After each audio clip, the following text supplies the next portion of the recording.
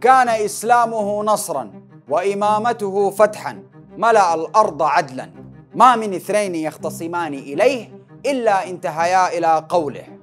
أمير المؤمنين عمر بن الخطاب.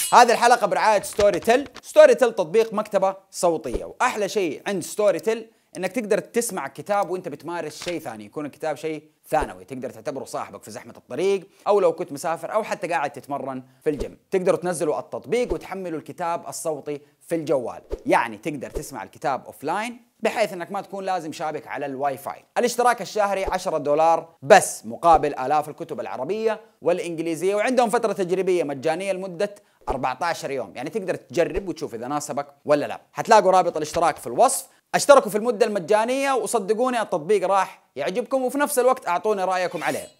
بالإضافة بنذكر براعينا الدائم بيتزا هت جدة اللي بيقدم لنا الكثير. وقفنا الحلقة السابقة عند موت الخليفة أبو بكر الصديق رضي الله عنه وتولي الخلافة عمر بن الخطاب. أول ما خلص عمر بن الخطاب من دفن أبو بكر الصديق يدوب نفض يده من التراب وقام وسط الناس يخطب فيهم خطبة طويلة بليغة متكاملة شاملة، اللي وضح فيها سياسته وإدارته المالية كيف راح تكون. وضح بعض الإشكاليات اللي قد تكون ممكن في بال أي أحد من المسلمين من باب يعني تصحيح المفاهيم. والخطبة هذه تكون بمثابة البيان الرئاسي لبداية عهد جديد، واللي ذكر فيها عمر بن الخطاب رضي الله عنه وقال: أيها الناس، ما أنا إلا رجل منكم، ولولا أني كرهت أن أرد أمر خليفة رسول الله ما تقلدت أمركم. إن الله قد ابتلاكم بي وقد ابتلاني بكم وأبقاني فيكم بعد صاحبي، وقد بلغني أن الناس هابوا شدتي وخافوا غلظتي، وقد قالوا إن عمرا كان يشتد علينا ورسول الله بين أظهرنا، ويشتد علينا وأبو بكر والينا دونه، فكيف وقد سارت الأمور إليه. من قال هذا فقد صدق، فجميعكم تعلمون لين وطيب رسول الله ولين وطيب صاحب رسول الله، والآن قد وليت أموركم. أيها الناس، فاعلموا أن الشدة قد ضعفت، وإنما قد ضاعفت على أهل الظلم والتعدي، فأما أهل السلامة والدين فأنا ألين إليهم من بعضهم لبعض، ولست أدعو أحدا يظلم أحدا أو يتعدى عليه حتى أضع خده على الأرض حتى يزعن بالحق، وإن بعد شدتي تلك أضع خدي على الأرض لأهل العفاف وأهل الكفاف. ولكم علي أيها الناس فصال أذكرها لكم. لكم علي أن لا أشتبي شيئا من خراجكم ولا ما أفاء الله عليكم من وجهه، ولكم علي أن أزيد عطاياكم وأرزاقكم وأقضي حوائجكم ولا ألقي بكم إلى المهالك، وإن خرجتم في البعوث والجهاد فأنا بمنزلة أبي العيال. لقب أمير المؤمنين ما كان متداول في بداية عهد عمر بن الخطاب، فكان يعرف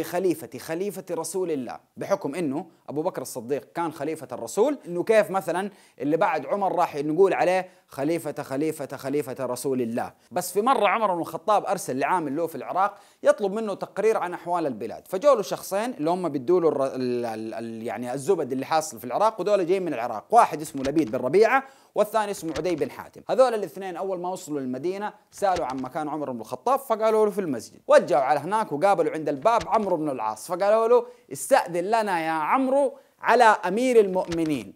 عجبوا اللقب، وعلى طول خش على الخليفة وقام قال له: السلام عليك يا أمير المؤمنين. فطالع الخليفة وقال له: ما بدا لك في هذا الاسم يا ابن العاص؟ فقال له عمرو بن العاص الحكاية، وقال على الاثنين ذولا: أصابا اسمك، نحن المؤمنون وأنت أميرنا. فلقى اللقب استحسان عمر بن الخطاب، ومن هنا بدأ لقب أمير المؤمنين، وتداول اللقب لكل الخلفاء اللي جو من بعده. نظرة سريعة للوضع السياسي والعسكري في ذاك الوقت. العراق أثناء تولي عمر بن الخطاب كان جزء منها تابع للدولة الإسلامية في عهد أبو بكر الصديق، اللي في عهده قام بإرسال جيوش ناحية العراق بقيادة خالد بن الوليد، وحقق انتصارات عظيمة جدا ضد الدولة الساسانية اللي هم الفرس، وانضمت كذا مدينة للدولة زي الحيرة والأنبار وعين التمر. طبعا هم كانوا مربوطين في بعض، سواء الروم ولا كانوا فرس، في شخص واحد وهو خالد بن الوليد. بعد ما أعطى درس قاسي للفرس انتقل للشام علشان يساند الجيوش الإسلامية اللي كانت 4 ألوية مستقلة في بدايتها، بس بعدين اتوحدوا مع بعض، واستطاعوا انهم يحققوا انتصارات نوعية على الروم ويضموا 23 مدينة، وحاصروا دمشق، بس اتراجعوا عن فتحها بعد ما عرفوا انه هرقل ارسل تعزيزات كبيرة بقيادة اخوه. بس حتى مع التعزيزات حقت اخوه ينتصر عليهم المسلمين في معركة اجنادين، وكانت هذه المعركة قبل تولي عمر بن الخطاب الخلافة بشهر واحد وكم يوم. اللي ما شاف حلقة خالد بن الوليد لازم يشوفها، لازم يشوفها، مش عشاني والله. دحين تخيلوا كل هذه الأوضاع حاصلة في وقت تولي عمر بن الخطاب. الأوضاع في الشام والعراق كانت ملتهبة، وضد مين؟ ضد أكبر إمبراطوريتين في ذاك العصر، اللي في وقتها بدأوا يستشعروا بالضيق والخطر من ناحية المسلمين، ويتركوا الصراع الطويل اللي كان بينهم طول الوقت، ويتفرغوا لقتال الطرف الثالث الجديد في المعادلة، اللي هم مين؟ إحنا مسلمين. أول القرارات اللي اتخذها عمر بن الخطاب قام بإرسال رسالة لأبو عبيدة يبلغ فيها وفاة أبو بكر الصديق وبايعة المسلمين لعمر بن الخطاب، وأمر بعزل خالد بن الوليد من قيادة الجيش، وأنه يكون أبو عبيدة بدل منه. ضروري لازم تشوفوا حلقة خالد بن الوليد. طبعا كان وقتها القوات تتحضر لفتح دمشق، فكتم الموضوع وما حب يعمل شوشرة وقتها، وأرسل عمر بن الخطاب لأبو عبيدة توجيهات وخط سيرهم كيف يكون. فقال: أنبدأ بدمشق فإنها حصن الشام وبيت مملكتهم، فانهد لها، وأشغلوا عنكم أهل فحل بخيول تكون تلقاءهم، فإن فتحها الله قبل دمشق فذلك الذي نحب، وإن فتحت دمشق قبلها فسر أنت ومن معك واستخلف على دمشق، فإذا فتح الله عليكم فسر أنت وخالد إلى حمص، واترك عمرا وشرحبيل على الأردن وفلسطين. وبالفعل التزم أبو عبيدة بالخطة الموضوعة، وقاموا بحصار دمشق، وأرسلوا قوات تشغل قوات الروم الموجودة في مدينة فحل، وبعد شهر من الحصار فتحوا مدينة دمشق، وبعدها فتحوا فحل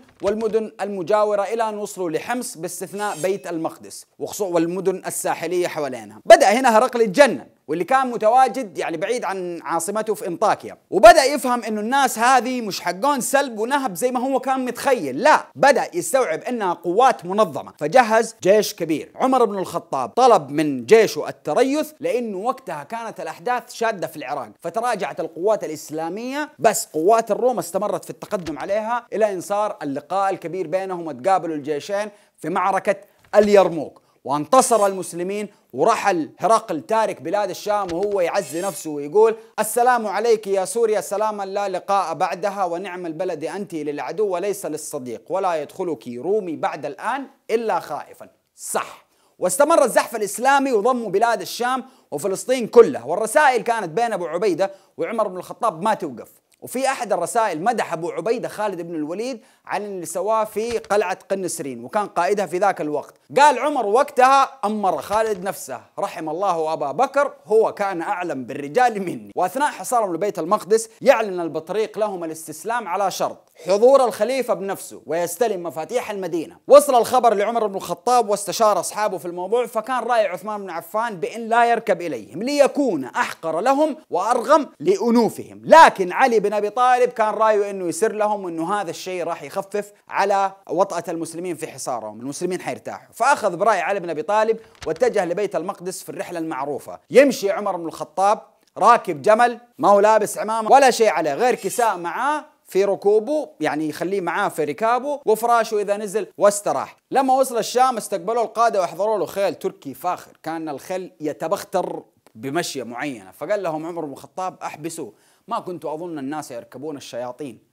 هاتوا جملي. الشيء اللي أعرفه ما يحب الخيلاء والأنفة ما كان يكرهها عمر بن الخطاب. وهم ماشيين في الطريق حصلوا موضع مياه، فنزل عن ناقته وخلع خفه ونزل يشرب، وبيده الثانية ماسك زمام الناقة. فقال له أبو عبيدة: يا أمير المؤمنين، أنت تفعل هذا؟ تخلع خفيك وتضعهما على عاتقك وتأخذ بزمام ناقتك وتخوض بها المخاضة؟ ما يسرني أن أهل البلد استشرفوك، فيرد عمر بن الخطاب بصدمة ويقول: لو يقل ذا غيرك أبا عبيدة جعلته نكالا لأمة محمد صلى الله عليه وسلم، إنا كنا أذل قوم فأعزنا الله بالإسلام، فمهما نطلب العزة بغير ما أعزنا الله به أذلنا الله. ووصل القدس وصالح أهل إيلياء وأعطيت ضمانات الحرية المدنية والدينية للمسيحيين في مقابل الجزية، واشترط عليهم إجلاء الروم، طردهم برا الشام، وكتب لهم كتاب معروف بالعهدة العمرية، واستغل تواجده في الشام فصار يتفقد أحوال القادة، يعني فجأة صار يطب على بيوتهم ويشوف إيش أكلهم وشربهم وكيف العفش اللي عايشين فيه وإذا الحالة تغير ولا ما تغير. ففي مرة دخل على بيت أبو عبيدة بن الجراح وشاف حاله وتقشف فاطمن، ونفس الحكاية صارت مع خالد بن الوليد وما لقى شيء يلفت النظر غير الأسلحة، لأنه خالد بن الوليد كان يحب يجمع أسلحة كثير. واستطاع عمرو بن العاص أنه يقنعه باستكمال الفتوحات لمصر مع أنه كان رافض لها في البداية، واستمر التوسع. وشفت الحيلة اللي احتالها عمرو بن العاص على أمير المؤمنين عمر بن الخطاب في حلقة، اللي ما شاف حلقة عمرو بن العاص لازم يشوفها. أما العراق في البداية كان فيه هدوء نسبي في ذيك الفترة بسبب خروج نص الجيش بقيادة خالد بن الوليد لناحية الشام، وفي نفس يعني بالتزامن المسلمين كانوا على كبر المساحة اللي ضموها ما كانوا مستقرين في مكان، ودائما في حالة تنقل بين المدن. وفي ذيك الفترة كانت حاصلة اضطرابات شديدة داخل الدولة الساسانية، فتخيل قتل في تلك الفترة 3 ملوك من ملوك الساسانية، هم كانوا يقلبوا على بعض كل شوية، ودول ال3 اللي ماتوا في أقل من 3 سنين. وكانوا المسلمين متأكدين أنه الفرس أول ما راح يرتبوا أمورهم على طول راح يتجهوا عليهم. سافر المثنى بن حارثة اللي وقتها كان والي العراق بعد رحيل خالد بن الوليد، من أهم القادة المسلمين اللي ساهموا في ضم العراق لداخل الدولة الإسلامية. وصل المثنى بن حارثة للمدينة وتحاور مع عمر بن الخطاب بخصوص العراق، وكان الرأي بضرورة استكمال الفتوحات، وشرع بتجهيزات جيش بقيادة أبي عبيد بن مسعود الثقفي، وخاطب الناس وأمرهم بالنفير والانضمام، لكن الناس تباطأت في الاستجابة أول 3 أيام، لأنه الجبهة الفارسية كانت يعني من أكره الجبهات وأثقلها على قلب المسلم. وفي اليوم الرابع خطب فيهم المثنى بن حارثة وقال لهم خطبة رنانة: أيها الناس، لا يعظمن عليكم هذا الوجه، فإنا قد فتحنا ريف فارس ونلنا منهم واشترأنا عليهم، ولنا إن شاء الله ما بعده. لو إحنا كنا كويسين، مطلوب مننا بس نكمل. دب الحماس للناس وبدأوا ينضموا، وصل عددهم 1000 مقاتل. وقال عمر للمثنى: اذهب للعراق وراح يجي وراك جيش أبي عبيدة. وبدأ عمر بن الخطاب بوضع الاستراتيجيات واختيار القادة. هذه الأمور كانت تشغل عمر كثير جدا، لأنها قرارات تتعلق في أرواح المسلمين ومصير دولتهم. وهو كان يقول الخليفة: لأمير جيش من جيوش المسلمين أهم إلي من أمير مصر من الأمصار، لأن صاحب المصر يريد الأمر فيراجعني، وصاحب الجيش لا يستطيع أن يراجعني. صاحب الجيش بياخذ القرار في التو اللحظة. كان فطن في اختيار القادة، ويختار الشخصيات اللي من صفاتها الشجاعة والجرأة والإقدام، اللي تبحث على النصر وتحافظ على أرواح الجنود، ويبتعد عن الشخصيات اللي تتميز بالرغبة الاندفاعية، الولع، الرغبة الجامحة في القتال، لأنه يشوف الشخصيات هذه مع أنها شجاعة إلا أنه ما تهمهم حجم التضحيات أو التهور اللي ممكن يسووه. فاستبعد إمرة الجيوش على واحد اسمه سليط الأنصاري. سليط الأنصاري كان جلف شديد جدا في القتال، وبعثوا لأبي عبيد، قال لأبو عبيد: قد بعثت معك رجل هو أفضل منك إسلاما فاقبل منه مشورته. وقال لسليط الأنصاري عشان كان متخيل هو اللي حيمسك القيادة: لولا أنك رجل عجل في الحرب لوليتك هذا الجيش، والحرب لا يصلح لها إلا الرجل المكيث اللي يخطط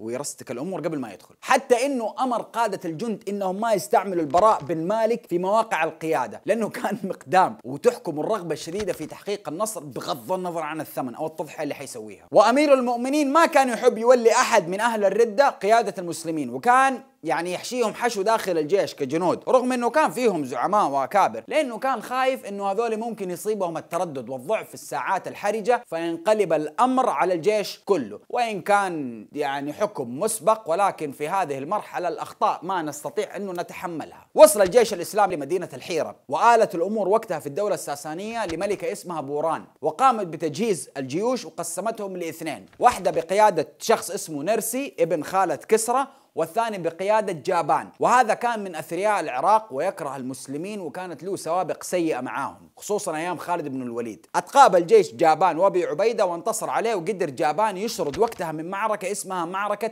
النمارق. وثم بعدها واجه جيش أبي عبيدة الجيش الثاني جيش نرسي اللي هو الجيش الثاني حقه اللي بوران سلمته، وانتصر عليهم. وبعدها جاء جيش ثاني من الفرس، واحد بقيادة جالينيوس. جاء هذا من المدائن وتقابل مع جيش أبي عبيدة وبرضه انطلس في معركة كبيرة، ورجع أبي عبيدة للحيرة. كل هذه الجيوش الثلاثة اللي انهزمت، كل الأفلام دي اللي سارت بس في 10 أيام فقط.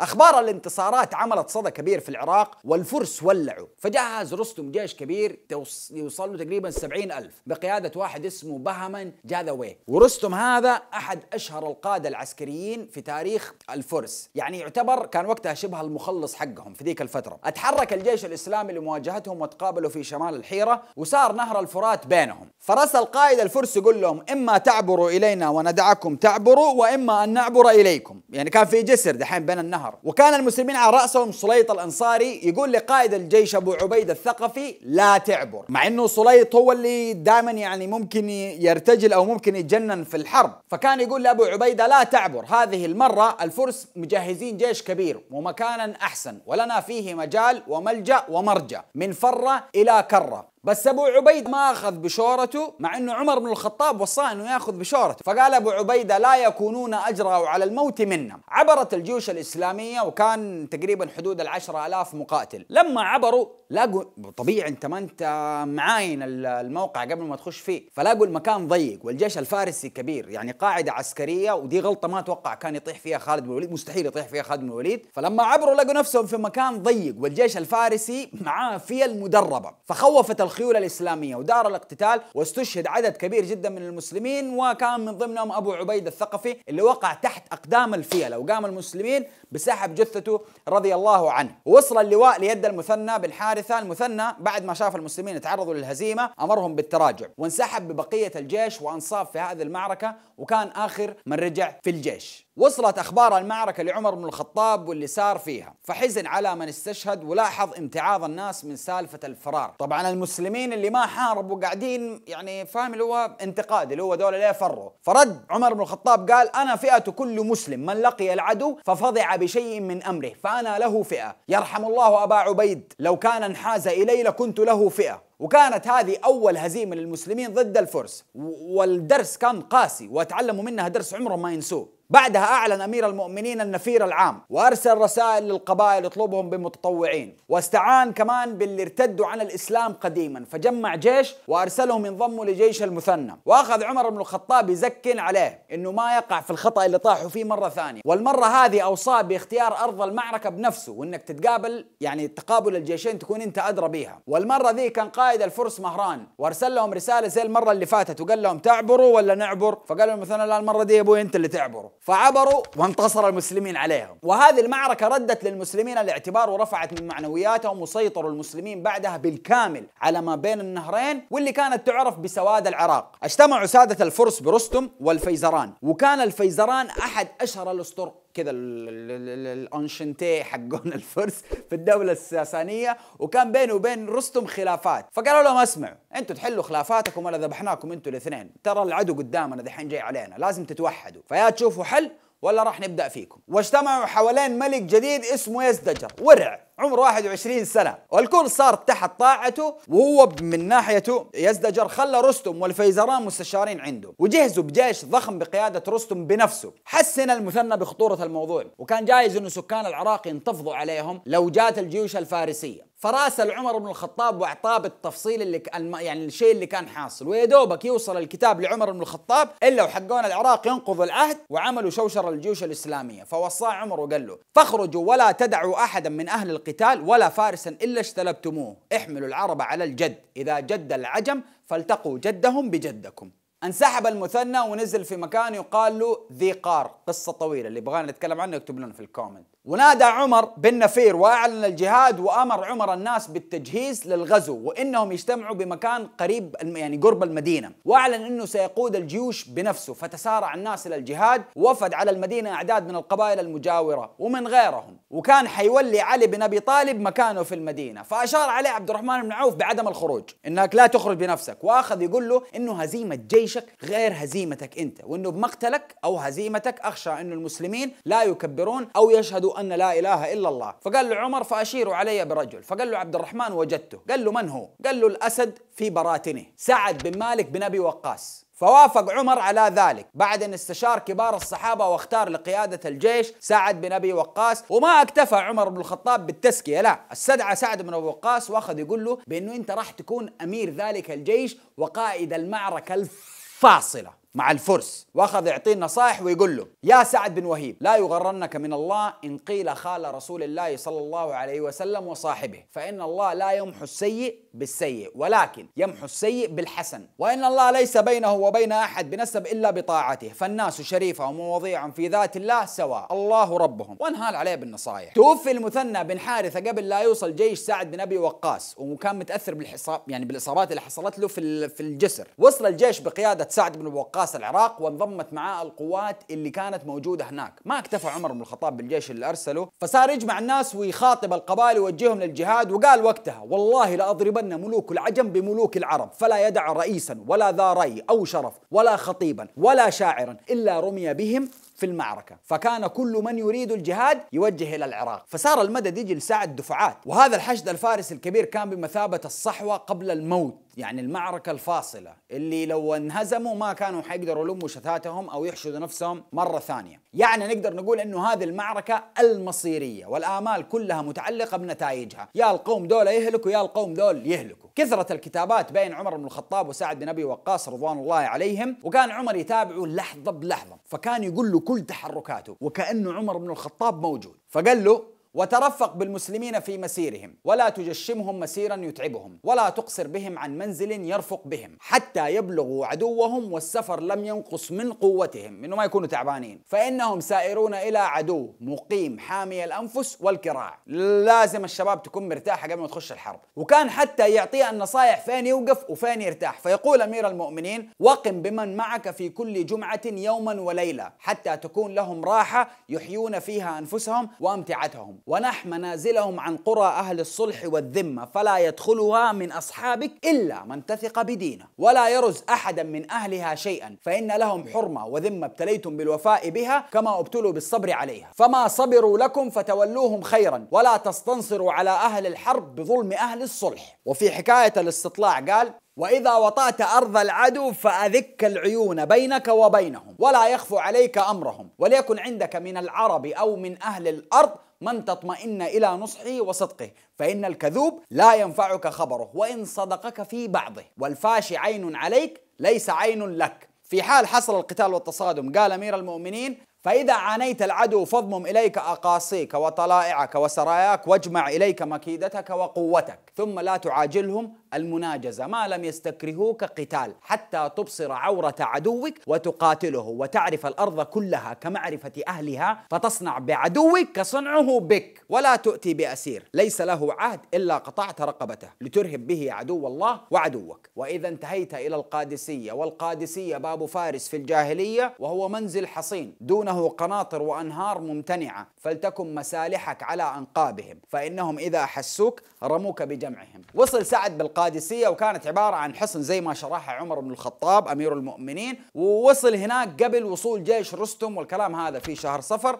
عام 15 للهجرة. وما اكتفى عمر بن الخطاب بالتوجيهات بس، كمان راح يراسله ويطلب منه انه يوصف له المكان كأنه هو موجود فيه، يعني يبغى يحس انه هو موجود بينهم. وبالفعل رد عليه سعد بن أبي وقاص رضي الله عنه بكتاب يصف الأمر وصف عجيب في غاية الدقة والإيجاز. وصل جيش رستم وكان يمشي ببطء شديد جدا بعد ما قطع المسافة في 4 شهور، ومسافة الطريق ما كانت كثير، كانت عبارة عن 185 كيلو متر، يعني بمعدل كيلو ونص في اليوم كل يوم.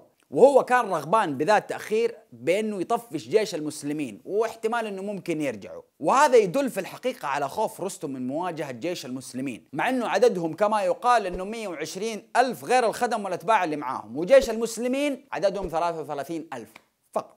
أتقابل الجيشين في القادسية وبدون تعمق في تفاصيل المعركة اللي استمرت 4 أيام، وكانت معركة طاحنة جدا وانتهت بنصر عظيم للمسلمين، وأن قتل رستم وغالينيوس ومعاهم أكثر من 40 ألف، ووصل من استشهد من المسلمين 8500 شهيد. وبالمناسبة يعتبر المؤرخين أن يوم القادسية يقاس بيوم بدر، في الجانب الآخر في المدينة وقبل وصولهم خبر الانتصار كان عمر بن الخطاب دائما يخرج الصبح لمشارف المدينة ويستخبر الركبان، أي أحد جاي أنت من فين جاي من هناك، طب إيش اللي حاصل حكيني، وهكذا. فمرة وصل البشير فشافه عمر بن الخطاب فصار يمشي وراه، والرجال هذاك في واحد بيسأل يقول من فين جاي، فبيرد عليه بس ما كان بيعطيه يعني ذاك الوجه. فالراجل ماشي بناقته، عمر ماشي لسه قاعد يسأله، مع انه كان يقدر يوقف ويسأله ويقول له انا امير المؤمنين يقول لي ايش الخبر، لكن مع لهفة امير المؤمنين للخبر صار يمشي معاه. فعمر بن الخطاب يقول للبشير يا عبد الله حدثني، فيرد البشير هزم الله العدو، وعمر ما زال يمشي ويطلب منه معلومات زيادة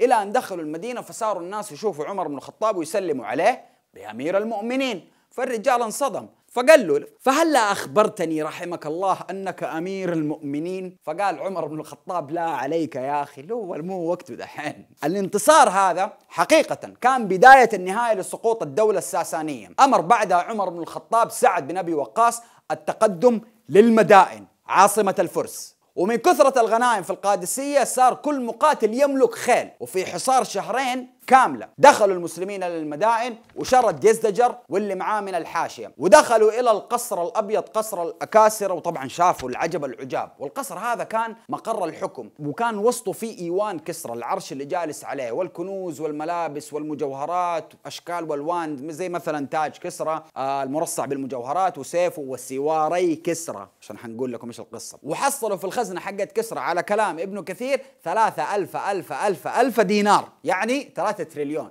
يعني القيمة السوقية حقت فارس كانت أعلى من أبل دحين. فقام سعد بن أبي وقاص رضي الله عنه بتوزيع الغنائم بين المسلمين، وصار يرسل خمسها للمدينة ضمنها لباس كسرى والبساط والأساور وغيرها. لما شافها عمر بن الخطاب قال إن قوما أدوا هذا لأمناء. فقال علي بن أبي طالب إنك عففت فعفت رعيتك، وإن رتعت لرتعت. وطلب ينادي سراقا بن مالك، وكان هذا أحد الأعراب اللي قيد وعد الرسول صلى الله عليه وسلم لما شافه في هجرته للمدينة، وكان حيبلغ على الرسول، لكن الرسول صلى الله عليه وسلم قال له كيف أنت يا سراقة وسواري كسرى بين يديك. فلما جاء لعمر بن الخطاب خلاه يلبس السواري حقت كسرى وتاجه ولبسه كامل ويطوف في المدينة، وهو يقول سراقة بن مالك عشان شوية كان يعني كوميديان، بخ بخ أعرابي يلبس لباسها كسرى. طبعا سراقة كان مفكر انه حياخذها معاه البيت، لكن عمر بن الخطاب فاهم اللي هو كيف انت يا سراقة وسواري كسرى بين يديك، بس مو في بيتك ما اخذته. قال له يلا جيب، لانه هو كان يحسب انها له، بس عمر بن الخطاب قام قال له لا هذا المسلمين جابوه وهذا حيتوزع على شأن المسلمين وانت واحد زينا. فاعطى الغنائم لعبد الرحمن بن عوف وطلب انه هو يقسمها. في ذيك الفترة شجع عمر المجاهدين على استقدام أهاليهم من مدن الحجاز وأطراف الجزيرة، وأقام لهم مدن إنها تكون منها مدينة يعيشوا فيها وتكون قواعد عسكرية تنطلق منها تعبئة الجيوش وإمدادها. فأمر عتبة بن غزوان ببناء البصرة، وأمر سعد بن أبي وقاص ببناء الكوفة، ولاحقا أمر عمرو بن العاص ببناء الفسطاط في مصر. واختار المواقع هذه بعناية بحيث انه ما تفصلها عن الصحراء اي عوائق طبيعية زي الانهار والجبال والبحار، وعشان يقدر المسلمين ينسحبوا لا سمح الله لو صار اي شيء. واستمر الزحف الاسلامي في عهد عمر بن الخطاب، وبسطوا على كامل العراق واتجهوا ناحية الأهواز. عمر بن الخطاب أمير المؤمنين خطاباته ما كانت توقف مع القادة، كان يحط عيون له من الجنود العاديين وعين له من القادة عشان يشوف الصورة يعني بكذا زاوية، وكمان عشان يشوف كيف القائد بيتعامل مع الجنود حقهم. في أحد المعارك واجه المسلمين قوات فارسية بقيادة الهرمزان، وكان هذا أحد أهم القادة اللي شاركوا في القادسية،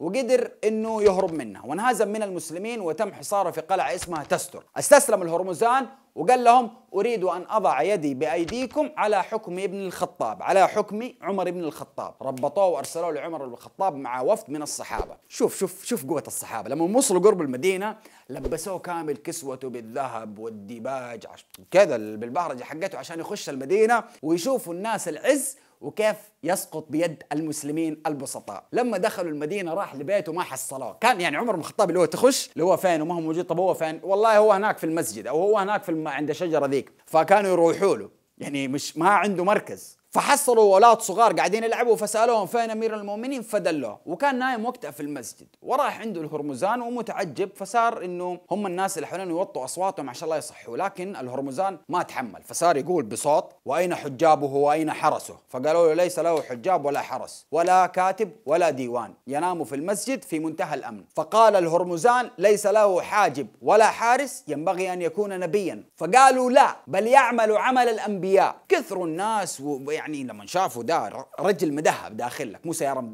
الرجال نفسه مدهب. فمع الدوشه في المسجد صحي امير المؤمنين، فلما صحيت لما تصحى من النوم تبدا انت تستوعب المحيط اللي حوالينك، فبدا يتامل فعرفه وقال له اعوذ بالله من النار واستعين بالله.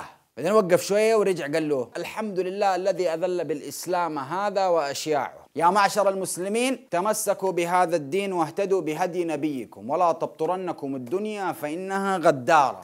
فقال له الوفد هذا ملك الاهواز فكلمه. فعمر بن الخطاب رفض، قال لا حتى لا يبقي عليه شيء من حليته. راحوا غيروا لبسه وهندامه ولبس زي الرجال ودخلوا ثاني. فقال له عمر يا هرمزان كيف رأيت وبال الغدر وعاقبة أمر الله؟ فقال يا عمر إنا وإياكم في الجاهلية كان الله قد خلا بيننا وبينكم فغلبناكم، وإذ لم يكن الله معنا ولا معكم فلما كان الله معكم غلبتمونا.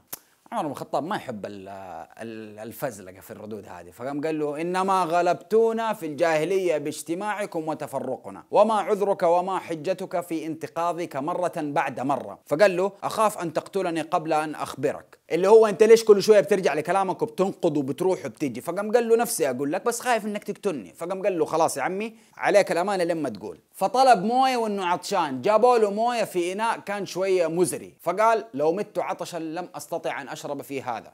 وين جيت تدلع؟ جابوا له كاسة ثانية عشان يشرب فيها، وكان يده ترتعد فقال إني أخاف أن أقتل وأنا أشرب. فقال له عمر لا بأس عليك حتى تشربه، إنه ما حقتلك إلا بعد ما تشرب الموية. فقام مسك الكاسة وراح رماها وقام قال لا حاجة لي في الماء إنما أردت أن أستأمن به. فقال عمر إني قاتلك. قال له إنك أمنتني. فعمر بن الخطاب رد عليه قام قال له كذبت. فرد عليه أنس رضي الله عنه قام قال له صدق يا أمير المؤمنين. فعصب عمر بن الخطاب وصار يقول له ويحك يا أنس أنا أؤمن من قتل مجزأ والبراء بن مالك والله لا تأتيني بمخرج أو لأعاقبنك. فمع غاية الغبنة والزعل طالع في الهرمزان وقال له خدعتني والله لا أنخدع إلا لمسلم. أسلم وقتها وفرض له نفقة وبيت في المدينة المنورة. وقتها كان يزدجر وفلول من الفرس يتنقلوا من مكان لمكان ومستمرين بمحاولة أنهم يقاوموا المسلمين، وقدروا أنهم يجمعوا حشد مختلف من كل المقاطعات الفارسية ووصلت إلى 150 ألف مقاتل كما يقال. وجاء كتاب من عبد الله بن عتبان وكان وقتها والي على الكوفة بدل سعد بن أبي وقاص اللي تم استدعائه للمدينة، وكان يقول في كتابه إنه الفرس تجمعوا وإنهم متذمرين وناويين نية. لما وصل المرسول لعمر بن الخطاب وكان اسمه قريب بن ظفر العبدي، فقال عمر ما اسمك؟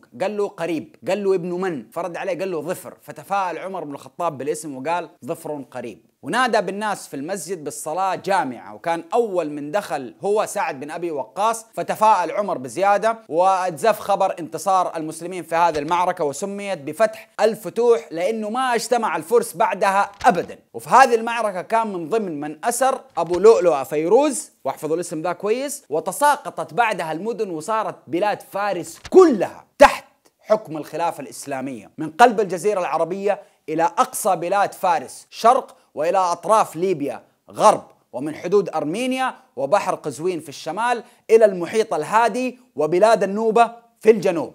اعتمد عمر بن الخطاب على مبدأ الشورى في صناعة القرار، ومجلسه كان مشكل من كل أحد، فتلاقي فيه من أهل قريش مهاجرين وأنصار عشان يحب يشوف كل الزوايا في المواضيع اللي طرحها. وكان علي بن أبي طالب أحد أهم الناس اللي يعتمد عليهم، وكان أمير المؤمنين يقول أعوذ بالله من كل معضلة ليس لها أبو الحسن. ولازم يطعم المجلس بالشباب لأنه كان يبغى حدة عقولهم، وعادة الشباب تكون لهم زوايا يغفلوا عنها ممكن الكبار. فكان ابن عباس أحد المستشارين البارزين عنده، وكان يقول للشباب دائما لا يمنع أحدكم حداثة سنه أن يشير برأيه، فإن العلم ليس على حداثة السن وقدمه، ولكن الله تعالى يضعه حيث يشاء.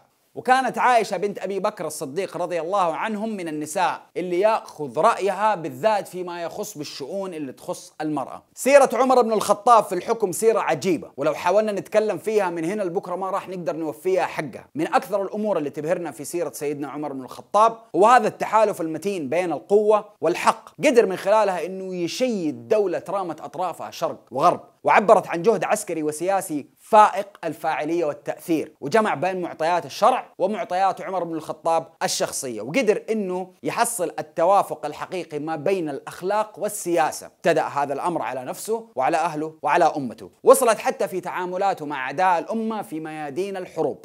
وعشان قلنا أنه سيرة عمر بن الخطاب ما حيكفينا نشرحها من هنا لبكرة، لكم في ذمتنا حلقة أخيرة عن سيرة أمير المؤمنين عمر بن الخطاب الفاروق. الحلقة هذه تكلمنا عن أكثر حاجتين كانوا يهددوا أمن المسلمين وتوسعهم، اللي هي بلاد فارس والروم، ولكن كل سنة وانتم طيبين انتهوا خلاص في إمبراطورية ابن الخطاب. في الحلقة الجاية حنتكلم عن عمر بن الخطاب وإدارته للقضاء وإدارته للدولة والقصص الكثيرة، سواء كان تعاملاته مع الولاة وتعاملاته مع الرعية. اللي حابب يقرأ أكثر عن سيرة أمير المؤمنين عمر بن الخطاب رضي الله عنه، اخترنا لكم كتاب عبقرية عمر من كتابة الرائع عباس العقاد رحمة الله عليه. حتلاقوا رابط الكتاب من تطبيق ستوري تل في الوصف. اشتركوا الآن في الفترة المجانية ل 14 يوم وقولوا لنا إيش رأيكم. بالإضافة بنذكر براعينا الدائم بيتزا هت جدة اللي بيقدم لنا الكثير. أتمنى تكون عجبتكم الحلقة، فلا تنسوا تشتركوا في القناة وتفعلوا زر التنبيهات وتسووا لايك، وكل تفاعل منكم بيفرق معانا. نشوفكم إن شاء الله الحلقة الجاية.